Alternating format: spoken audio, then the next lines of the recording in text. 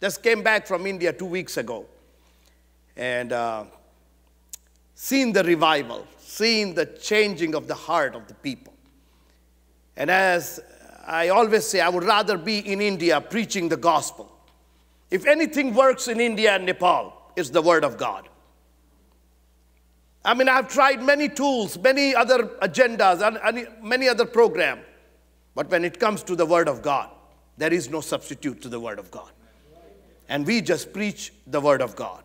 So this morning, I would thank Pastor Mike, Sister Cleo for all that they have done and you guys have done, have supported us for the last 20 years to preach the gospel in those areas where people have never heard the name of Jesus. But this morning, I have a special message for us who are called the child of God. If you have your Bibles with you, would you please take out Genesis chapter 22nd chapter of the book of Genesis. That's the first book of the Bible. Hallelujah. How would you like to buy a parachute while you are, or tie the parachute and you are just about to jump off the plane, you know, they skydive. And the instructor says, sir, this parachute has never been tested. We have no idea whether when you pull the rope, it will open or not. So at your risk. How would you like to go on that kind of line? A helmet that has never been tested. How would you like to buy it? We have never tested this helmet. The manufacturer never tested it, whether it can take an eggshell or a stone, or we don't know. Would you like to buy it? Nobody wants to buy a product that's never been tested. How do we think that God is going to put us on display without being tested? Let's come to this chapter here. Now it came to pass after these things that God tested Abraham. Don't fail the test of God. This is what my subject this morning is. Don't fail the test of God. Many times we have problems and we think it's because of our sin, because of our iniquity. Maybe, yes. But not necessarily every problem, every task that comes your way is because of what you have done wrong. You remember one time they brought a blind man to Jesus. It says, who did sin, him or his parents? Jesus said, none of them. It's because of the glory of God. So as a child of God, we must understand that trials and problems and temptations and other stuff, they come on our way, but they all have different purposes. And here God is going to test Abraham. As I said, no product is good until it is tested. Don't buy any product that is not tested. And it says, after these things. What things? Many people just read from here. But you have to understand, after these things. What things? The things from chapter 12, 13, 14, 15, 16, 17, 18, 19, 20, 21, end of 21. After those things. I'm not going to take much time of reading from 12 to 21. You read it. After those things, after God has proved himself that he can be trusted. God said, now it's time. And you know, Abraham is already blessed with everything that a man can think of. He was, the last thing that he needed was a baby, a son. Not one, two. Ishmael and Isaac.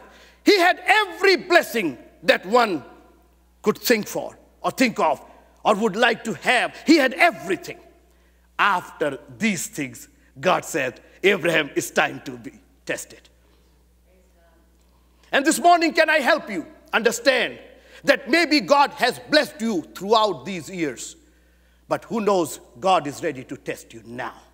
You would think, well, why didn't he test me earlier? Why didn't he? No. Until you have the full course studied all year round, you don't get the final exam.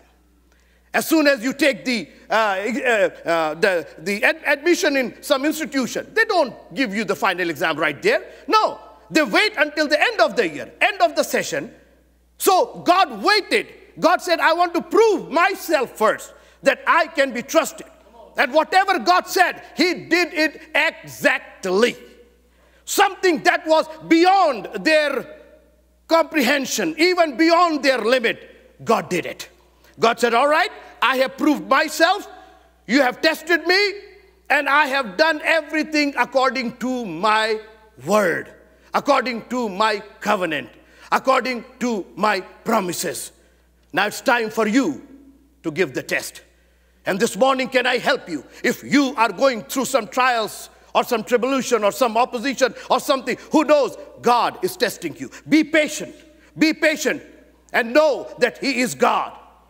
God is going to take you to another level, but before he takes you, everybody wants to go in another grade. The second grader wants to go to the third grade, and the third grade wants to go to fourth grade, and the ninth grader wants to go to 10th grade, right? But without the test, you are not going nowhere. And remember, harder the test, better the product. Do you know how they become doctor? Oh, because they study medical. No. I can give you all the medical books and you can study them. Not necessarily you pass them. It's only those who pass the test become the doctor. Do you know how they become engineer? Oh, because they have studied engineering. Oh, there are thousands of them, they are studying engineering. But only those who pass the test become engineer. How do we think that God is going to put us on display? How God is going to trust with other stuff without testing us? So don't fail the test of God. Now let's go on about testing. Now it came to pass after these things. God has blessed you all these years. You have achieved everything. You have had everything until, oh, God is pleased with me. God, yeah, God must be pleased with you. But who knows? God is ready to put you through a test. Test number 1.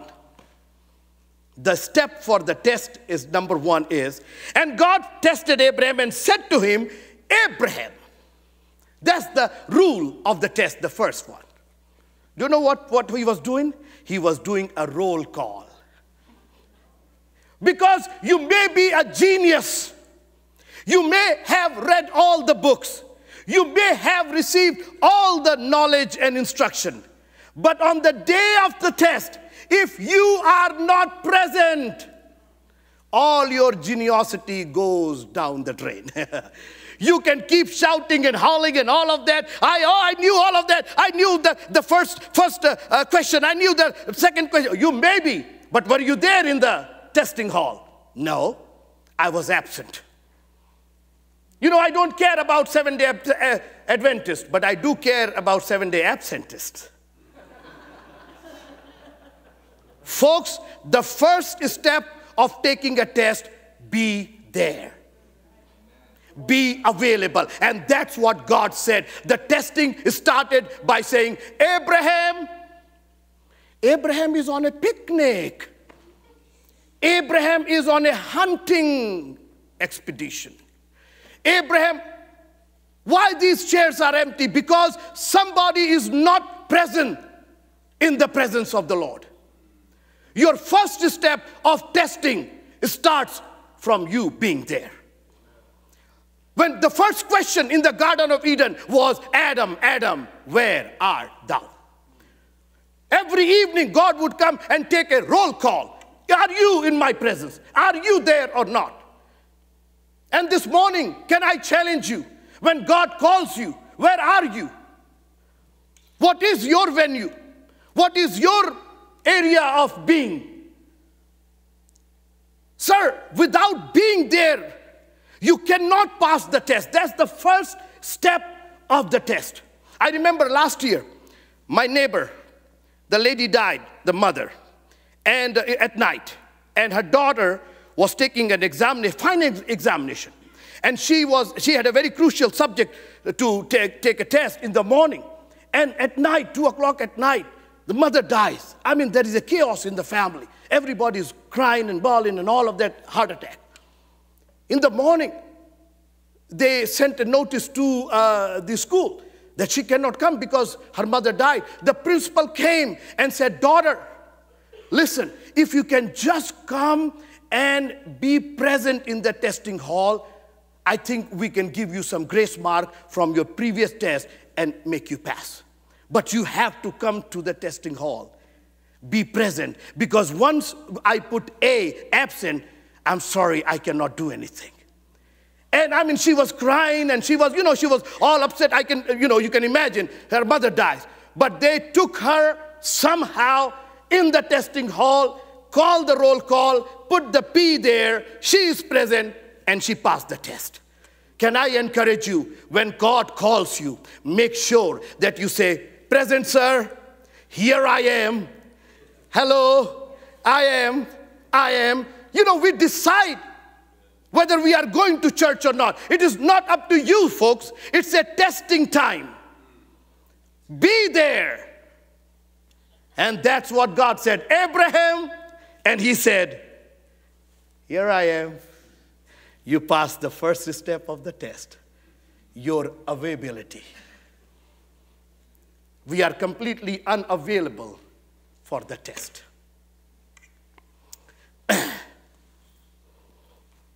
Let me tell you a few things about the test.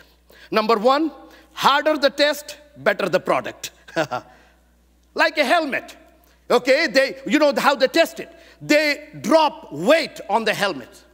And then they start increasing the weight like 200 pounds and 300 pounds, 500 pounds. And so they need to see how much weight it can withstand. Buy the one that can withstand the most. If you have 200 pounds or you have 1,000 pounds, go for the 1,000 one that can take the impact of 1,000 pounds. As I said, harder the test, better the product. Why these brand names? Why these brand names? Because they spend millions of dollars on their testing, on their research and development. That's what testing is. They keep testing on that 1,000 times, more than that, and then they keep increasing their testing on that. And harder the test, and we say, no, no, no, no, no, no, don't give me that hard, don't give me that. God wants to give you the final product. He wants to make you the best because he wants to take you to a place where I had never seen that. It's a place where God lives, folks. Just imagine if we have to give harder tests here in this world to achieve something bigger, how much harder test God wants to give it to us that we can go to heaven. So he makes himself available. Here I am. Then he said, take now your son, your only son Isaac, whom you love, and go to the land of Moriah, and offer him there as a burnt offering on one of the mountains of which I shall tell you. The second rule of the test is that the examiner, or the one who takes the test, or who is in charge, he decides the place and the timing, not you. The teacher says, tomorrow will be that test. You say, sir, can I have the test in my living room? No, I decide the venue. You need to be here in the classroom. Many times we try to do our way. God is testing you. Folks, we are in a test. And only the examiner has the power, has the authority to give us the venue and the timing. God waited 40 years in the wilderness, Moses. 40 years, 40 long years. It was God's timing. The place was God's place. The desert of Midian. Wow, yeah, because it's my test. I'm in charge here, not you. If you start protesting, you'll be thrown out of the test. And at the end, you are called fail. Don't fail the test of God. Keep calm and know that he is God the Almighty. We started complaining and whining when the test is on. Shut up. Keep quiet. Right? It's a testing time. Nobody speaks. You focus on what the task is given to you. God says, and you know, interestingly, many times you don't know what the question is going to be. And suddenly God throws this, your son, only son, whom you love. God made it so specified, because if God would say, take your son and, you know, sacrifice him as a burnt offering, he would have definitely taken Ishmael with him. But God said, no, no, no, no, no, no, I want to specify. I want to be clear what I'm going to give you the test. He said, Isaac, you love your only son, all of that. And I don't know whether you have heard it or not, from my childhood, I've heard preachers preaching, oh, it was so hard. He loved him, it was so hard. So, wait a minute. Wait a minute. All right, let me show you something here. If I ask somebody here $150, can somebody give it to me? Maybe, maybe not. But look at, here's the magic. I'm going to ask Brother Corey. Brother Corey, can you give me $150? Here I am. Yeah, look at this. Look at this. $150 immediately. Let's ask him, oh, you know, he loved you, so he gave you. No, no, no, no. Let's ask him, why did he give it to me? Why did you give it to me, sir? Because you gave it to me. Hey, here you go. Is that a rocket science in there? When I came here, I gave it to him. I said, keep it. And when I'll ask it, give it to me. Why would Abraham be so worried about it? He had nothing to begin with. Isaac was given by God the Almighty. Now God says, give it back to me. What's the problem of Abraham? This life is given by God. What's your problem? How dare you keep this $150, Brother Corey? I gave it to you. I gave it to you because I trusted you that at the time when I'll ask you, you will give back to me. There you go. Hallelujah. Can God trust you in this test? That when he will ask you, you says, here I am, Lord. Here it is. And the very next verse, second verse says, God says, take up your son, burnt offering, sacrifice. Second verse, it doesn't take much because, you know, after second verse, it's the third verse, right? There is no 2.5 verse, all right? So it's the third verse. And it says, Abraham arose early. When it's testing day, you better arise early, brother. If God says 7 o'clock in the morning, or the test is 7 o'clock in the morning, you don't get up 7:15. You will miss the train. Because God is in control. We think that somehow, I don't know how strict they are here, but in India, folks, if you are even a minute late, a minute, if the exam starts at 7, you be there 6:59, or forget about, even at 7, they close the door.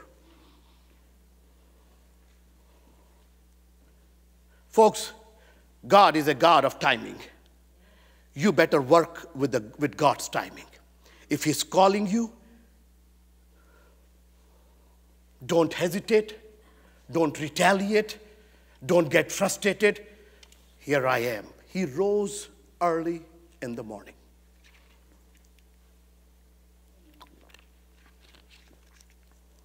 Don't fail the test of God.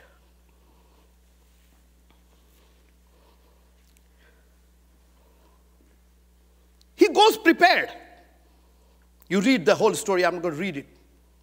He goes prepared with the wood, with the fire, everything, and taking Isaac with him.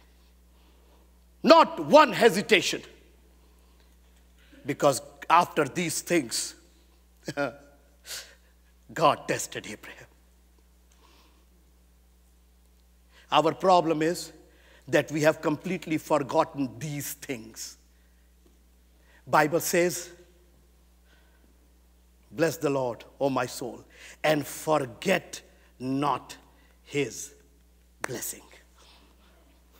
Do you know what made Abraham to get up early in the morning, excited, making all the arrangements, not with half-hearted, not with depression, oh, I'm going to give my, and you know, it was a burnt offering, not just, you know, I mean, in his mind, he was going to put fire on that child.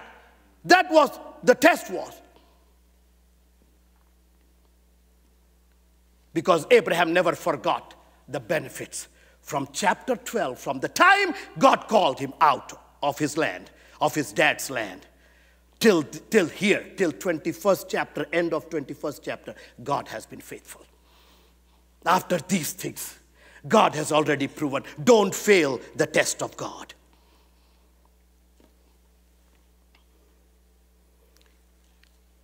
He gets up in the morning and takes everything. He goes to the mountain. And even in that place, he is not forgetting to build an altar for God. This morning, can I challenge you? Make sure that your sacrifices are put on the altar of God. You know what altar is? Altar is a place that is completely segregated, is completely dedicated for only one purpose, and that's for sacrifice. You don't cook food on altar. You don't do anything. You don't let anybody mess with your altar.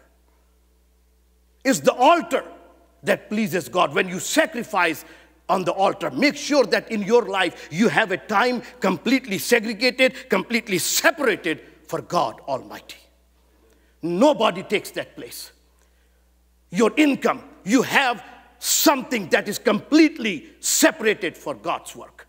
Nobody touches that.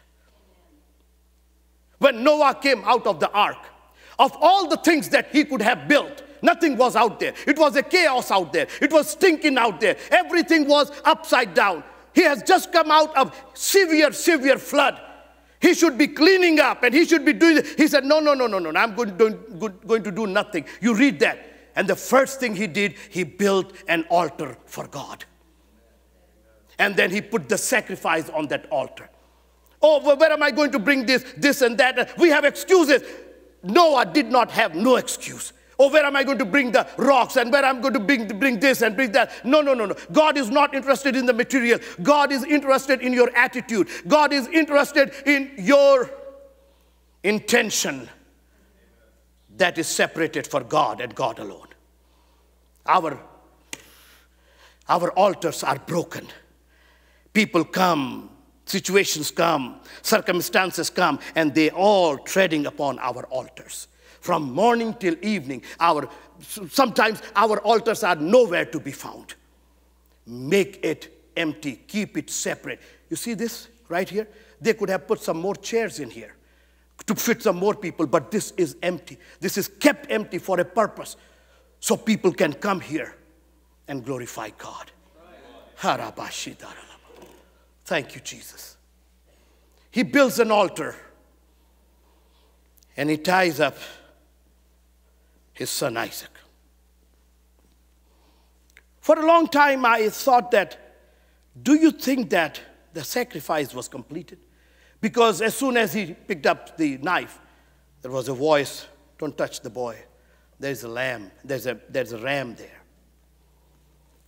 And for a long time, I kept asking, I said, God, where is this sacrifice is fulfilled? God said, no, it was not about the sacrifice. It's about my test. And only the examiner knows what the answer is. He is the one who will decide whether it is right or it's wrong, because he is the one who's giving you the test. It is up to him. Of course, you can give all that you know, but he decides whether it is this way or that way. So now God decided right here, and I'll give you the verse for that. I mean, up till now, everything was okay. But when he picked up the knife, and he was about to sacrifice that child, in my opinion, it would have been more than what Abraham could bear. 1 Corinthians chapter 10 and verse number 13. But God is faithful, who will not allow you to be tested beyond what you are able. God is faithful. At the end, he was about to sacrifice, literally sacrifice his son. God said, nope, you have passed the test. That's what the answer I needed, and I got my answer. I am not going to let you be tested beyond your ability, beyond your strength, beyond your might, beyond what you are not able. I'm not going to give you the test. Instead, there was a ram. The sacrifice was completed in the eyes of God. And can I encourage you that we tried ourselves to get salvation? That's what all the other gods, all the other religion have kept doing. And they're still doing, try to have salvation by themselves. But folks, we have no strength. We are sinners. And God said, hold on, Abraham. Take your son Isaac. Let him have the life. And I will give you something that can be sacrificed to please God. And that was the Lamb of God. Jesus came into this world. We should have been gone on the cross for our sins, but he took our sins and went upon the cross. The sacrifice was completed.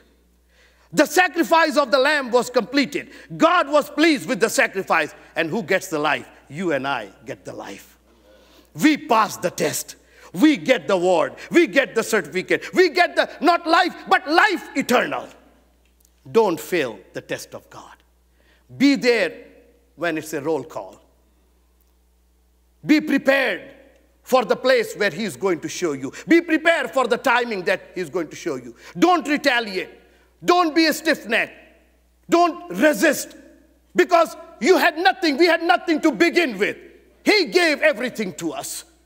And it is now going back to Him.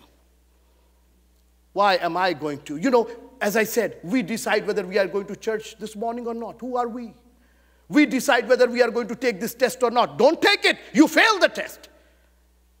You want to be stubborn? Fine. You want to have your own way? Go ahead, do it. But don't expect that when the result comes out, your name will be there as passed. God is testing us. And many times I just stand, I said, God, if it's a test, help me that I will succeed in this test. Because God is faithful, who will not allow you to be tempted beyond what you are able, but with the temptation will also make the way of exit, of escape. And God made a way for Abraham to exit the test. See, even in our natural world, when a third grader is given the test, he is not given the test of fourth grade or fifth grade, because the teacher knows that he cannot, she cannot, because he has not gone on that level. So don't think that God has given you more than you can bear. No, God will never do that. If you be faithful, what He says according to His word, God is faithful. And you know what? Abraham knew it, because after these things, Abraham has already tested, God has already proven Himself that He can be trusted. And Abraham said, if you gave me one son, you can give me thousands. That's not a problem, God. I trust you, whatever you need. And this morning, can I encourage you? Trust in the Lord always. It will bless you, folks. Whatever He says, He's not going to embarrass you. He's not going to give you something that is beyond your strength, beyond your need. He will give you the best if you can just trust on Him. And say, God, here I am. Whatever you say, I'm going to do it. When God called me to India the first time, I came to the United States to be a citizen, to live here, to work here, enjoy American life, and God asked me to go back. I did not hesitate. I did not resist it. I went back. Didn't know how it's going to be ending up. And 30 years later, I'm so glad that I passed the test, went back to India. When those souls come, the Hindus, and you saw all those people in the movie, in the video, they all come, they are not generational Christians. They all come from the background of worshiping 365 million gods, demon worshippers. But God has changed their lives. Amen. Because of one person, because of a couple, passed the test to go back to India and Nepal and preach the gospel. Thank you, folks, for helping and supporting us so we can go and preach the gospel out there. Maybe after all these things, God is ready to take a test. Without test, no product is a good product.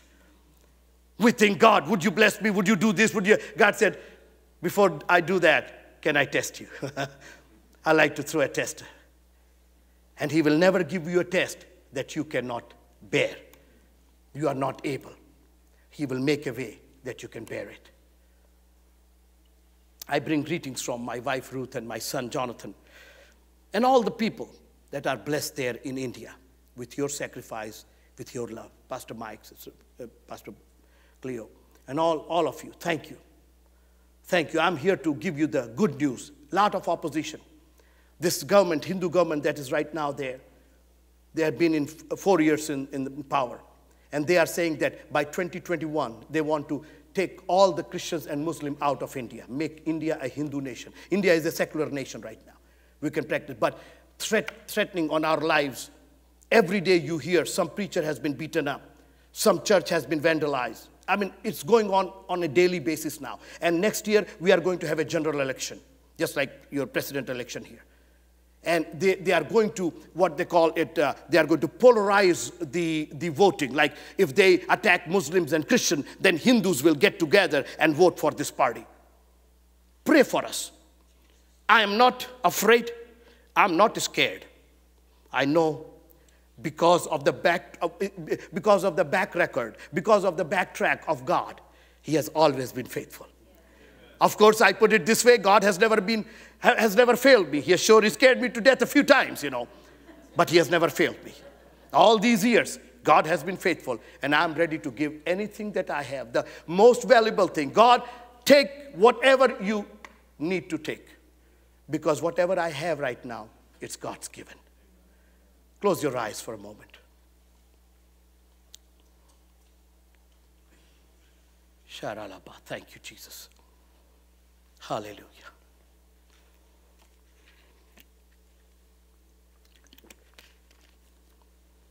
I don't know what kind of trouble or problem or situation you are going through.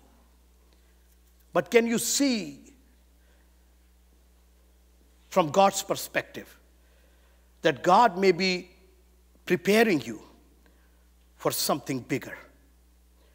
Because after what God did with Abraham, this test, you read it, double portion of blessing. God just kept blessing him and blessing him and blessing him, because he did not fail the test of God. And this morning, can I challenge you that after all these things, you have seen the benefit, you have seen the mercies, you know that he is faithful, you know that he is trustworthy. Don't have no doubt in your mind and say, God, here I am. I want to pass this test patiently, without murmuring, without complaining. I want to be behind our pastor here. I want to be behind the congregation here. I want to serve you, Lord. I want to build an altar. I want to sacrifice everything that I have. Don't think that God is going to rob you with whatever you have. He's going to take away everything. No, he's going to bless you more and more. And we have already proved him. He has already been proven. He's trustworthy. Hallelujah. If you are going through some trials and you're going through some kind of obstacles in your life and you don't know what it is, just lift up your hand where you are sitting and let me pray with you that God will show you that it's a test that you need to pass. Thank you, Jesus. It's not always because of your sin. It's not always because you have done something wrong. It may be God is testing you so God can entrust you more and more and bless you more and more. Lord, I stretch my hand towards all these lovely people here, Lord. And I pray that open their eyes, our eyes, that we can see that you are ready to bless us more and more. And we have to go through this test. And we can patiently be there and say, Lord, here I am. Give me whatever you have to give. You decide the venue. You decide the time. You decide what you want, Lord, and I'm ready to give it to you.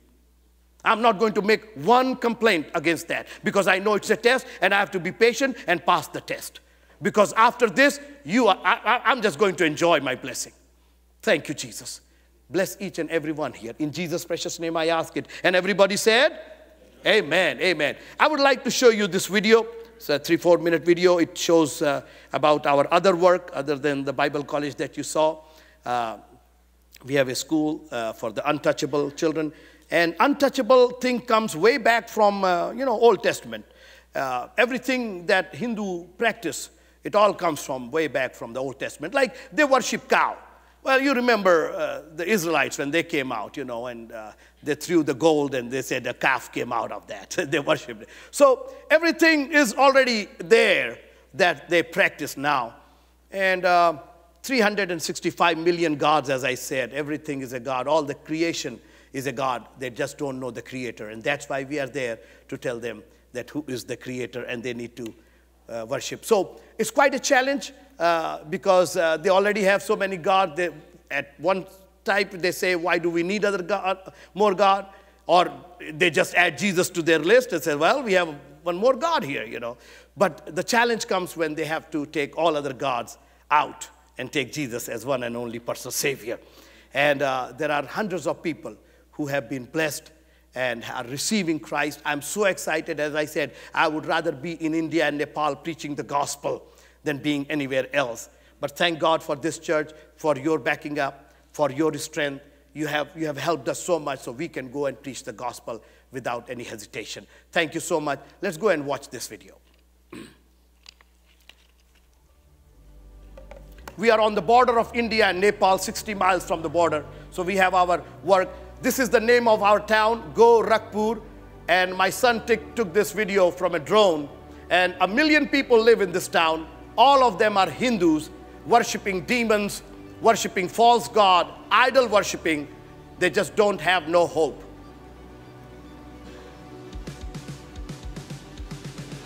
This is where I started my ministry 30 years ago, Ruth and I. People are illiterate, not very much education there, very poor, just earn $1 a day.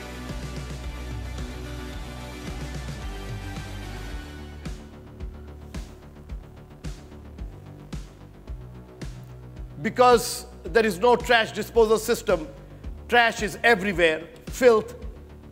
Our hospitals are taken over by monkeys and cows and dogs.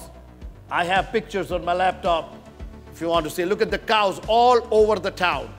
You cannot kill them, you cannot even, touch them. At one side, they are their gods, the other side, they don't even take care of them. This is our mother church. We built this, and we have a wonderful group of young people, all from Hindu background, Muslim background. They all came to Christ through our ministry there.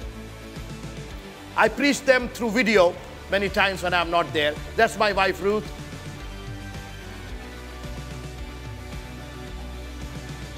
Their conversion is so genuine. There is no in and out. I don't have to preach a message of backsliding because they don't have no back to slide on.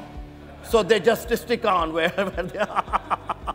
Yeah, they don't make church a convenience store, in and out, they stick, they know what salvation is because they have seen the verse.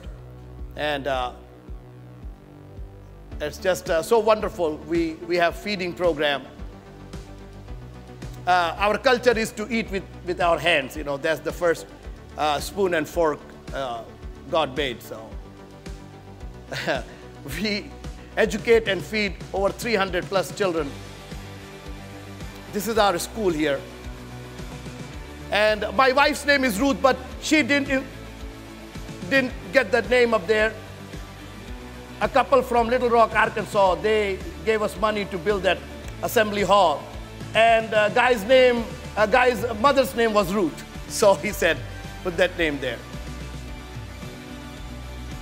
So this is the dining or assembly hall that we built in 1994.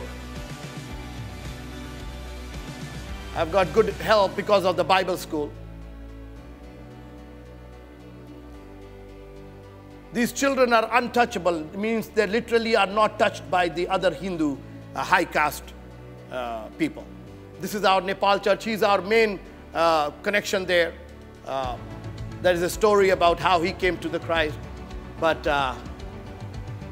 we have a lot of evangelistic crusade. We don't have necessarily a building, so we just gather in some place where we can have the crowd.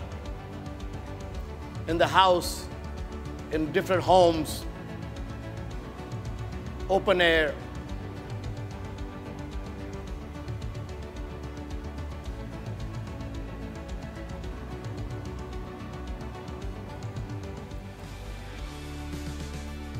Different tools of preaching the gospel. We have our Facebook page. You can visit that and you can see our activity. And God will bless you. And thank you again, Pastor Mike, Pastor Cleo. Thank you, everyone. God bless you all. Thank you so much.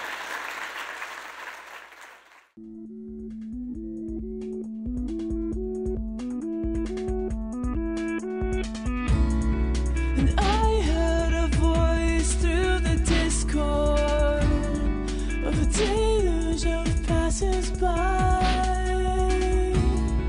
And I saw one gaze frozen in time, watching me passing by. And I swear I'll know your face in the crowd.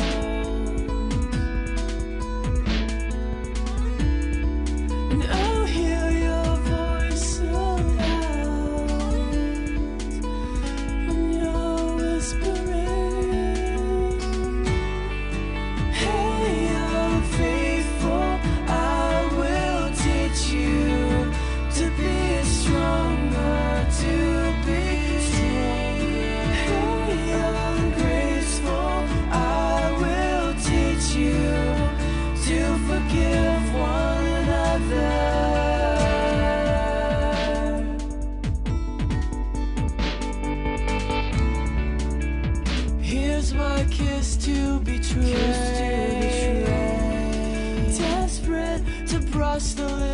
Ready